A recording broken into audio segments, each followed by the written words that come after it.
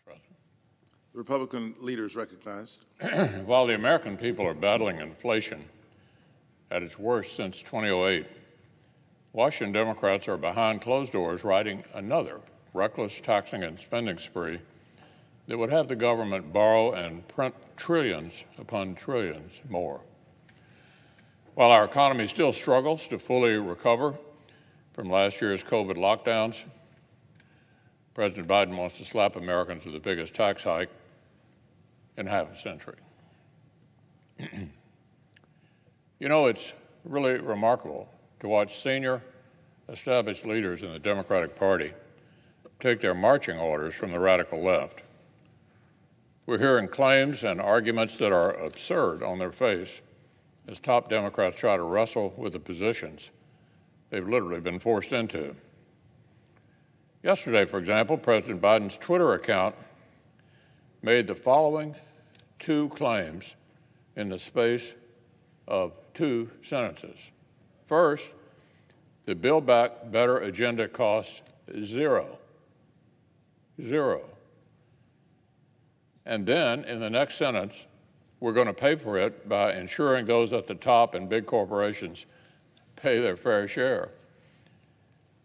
How amazing, Mr. President. It's the first time in human history that something can be totally free, yet nevertheless needs to be paid for.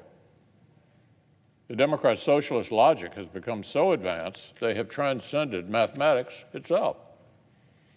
Of course, the truth is that the Democrats' massive tax hikes would not only hit the wealthy, it never works that way. There's no way to set up the kind of massive, never-ending new entitlements that Democrats want without coming hard after the middle class. Oh, and sure enough, nonpartisan experts have already confirmed the Democrats' reckless taxing and spending spree would hit the middle class and shatter President Biden's promise of no new taxes for anybody earning less than $400,000 a year. But as my colleague, the junior senator for South Carolina, has put it, as much as the reckless cost of their wish list would hurt Americans, the reckless content of the legislation may be even worse. Just look at what Democrats want to do to American families' health care and prescription medicines.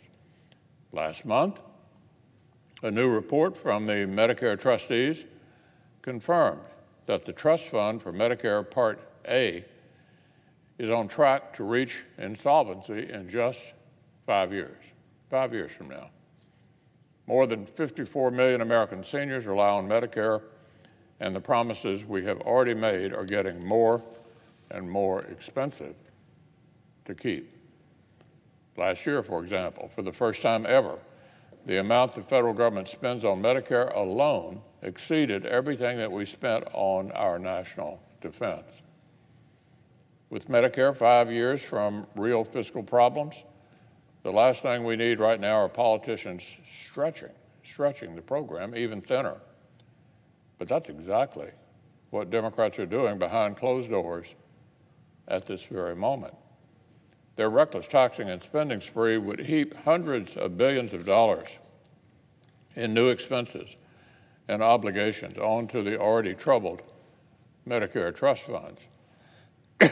Hundreds of billions of dollars in new obligations for untested new programs, for big new pools of people, all using the care seniors count on as the Democrats piggyback, with the program already on unsure footing. Even some of our colleagues on the Democratic side are calling this craziness what it is. As one of our colleagues said recently, we have to, quote, stabilize what we have before we start going down this expensive road, or else it would be, quote, fiscal insanity. But that isn't the only damage the Democrats' bill would inflict on our health system. At the same time, they want to impose socialist price controls on the prescription medicines that Americans need. This is another example of magical thinking. If we just pass a law saying something ought to be cheaper, it'll be cheaper. But here in the real world, arbitrary price setting on prescription drugs would cut down the private sector's incentive to keep innovating. Expert research shows Americans and the whole world would be left with fewer new drugs, fewer new treatments, and fewer new cures. So, Mr. President, this isn't an abstract thing. This is a human cost.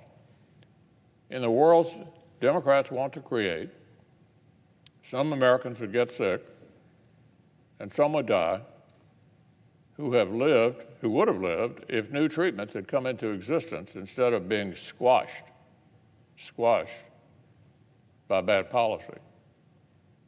One University of Chicago academic and past leader of the Council of Economic Advisors has calculated that over one decade, House Democrats' prescription price controls would rob our nation of 15 to 20 times as many collective years of life as the entire COVID pandemic has stolen so far. Let me say that again. This expert believes that the Democratic war on prescription drug innovation could result in a total loss of American life that is 15 to 20 times that which COVID has caused thus far. Now, in a serious world, any discussion of this terrible policy would stop right there. But Democrats need to slash our investment in treatments and cures because they need to cannibalize that money for other parts of their partisan wish list. It's the same reason Democrats are clinging to their absurd new IRS spying provision that would let Big Brother snoop on citizens' transactions in excess of $600. Another perfectly awful idea. But they need the money. These desperate cash grabs capture the essence of this partisan bill that Democrats are drafting behind closed doors, jeopardizing seniors' Medicare funding, killing huge numbers of Americans indirectly by attacking new treatments and new cures. And for what? For a liberal hodgepodge of new entitlement programs when we can't even shore up the ones we already have.